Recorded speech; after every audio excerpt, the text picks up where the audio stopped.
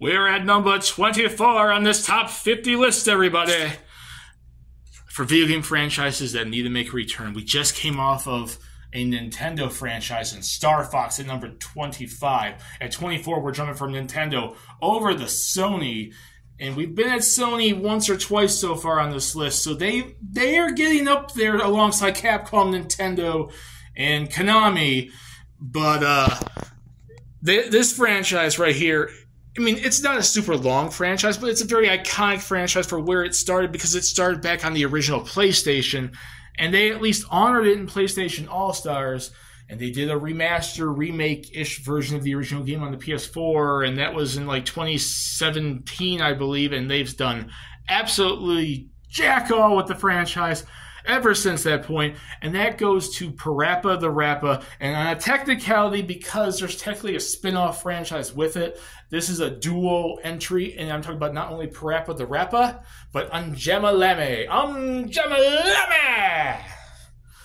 The original Parappa the Rapper came out on the PlayStation 1 between 1996 in Japan and 1997 in the rest of the world. It's essentially a rhythm style game where you match the beats, and it's essentially that is what it is. It's just a rhythm game that's very rap, hip hop style based from the company, if I correct, Na Na Na Sha. All I remember is their logo saying na na na na na na. That's all I remember from the intros. So yeah, Na Na No Sha. They basically made this game back on the PS1. It became a beloved cult classic game. People adored it. The music is actually quite good. And then in 1999, they did the spin-off Umjemoleme on the PS1. And it was... Apparently, there's an arcade version of it that I did some research on. I didn't know Umjemoleme had an arcade version. But Umjemoleme has an arcade version called Umjemoleme Now, which I don't know if that's exactly like the PS1 version or its own game, but I don't know for sure. But that one was more like rock-based. It was more like not hip-hop and rap, but more like rock-based instead of like rhythm. So that game was the one I actually got to experience first. I didn't experience Parappa the Rapper until after I experienced Umjemoleme. And I love Umjemoleme. It's a spin-off in the same world featuring a lot of the same characters. And then we actually got a full-blown sequel, Parappa the Rapper 2, on the PS2 in 2001 to 2002. Very, very early PS2. And after that, nothing new except in 2017, like I mentioned earlier, the PS4 remaster of the original game, which they never remastered PS2, the second game. I find that weird. They've never remastered Umjemoleme. So I find that weird. They only ever remastered the original. And then, like I said, the Umjemoleme game in the arcade. And pretty much ever since then, all that the Parappa the Rapper series has had has been cameos and stuff like that. A playable character in PlayStation All-Stars.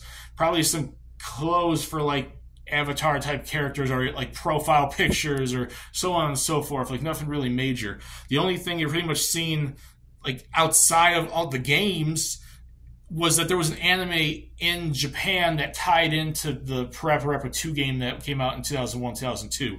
That's the only thing, which we never got and never came outside Japan.